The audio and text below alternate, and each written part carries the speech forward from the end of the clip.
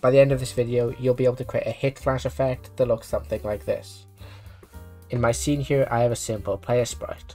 To get started, select the sprite, head down to materials and create a new shader material. Select the material and then create a new shader. Open up the shader script by clicking here and delete everything inside. Next, click the first link in the description, which will take you to this paste bin link. Select the code and copy it, or just click this copy button here. Head back into Godot and paste the code into our shader. I won't explain the shader code to you in this video, but I will show you how to use it. You can minimize this code, select our player, and add an animation player.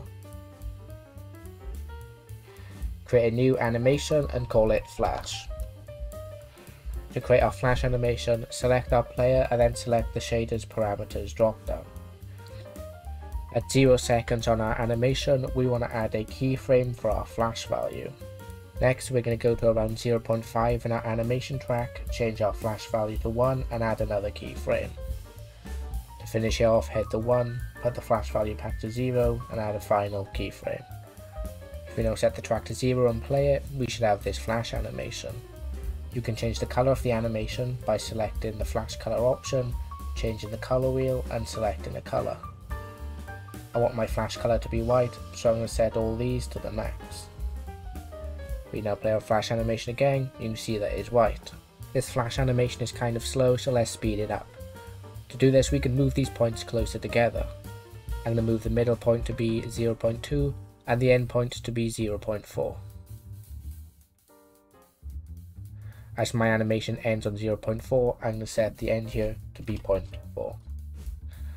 Now all you have to do is play this animation whenever the player takes damage. To show you how to do this, I'm going to switch to this scene. Here I have a simple button that will take away the player's health whenever it's pressed. To make our Flash animation play, select our animation player and rename it to something like Flash Animation.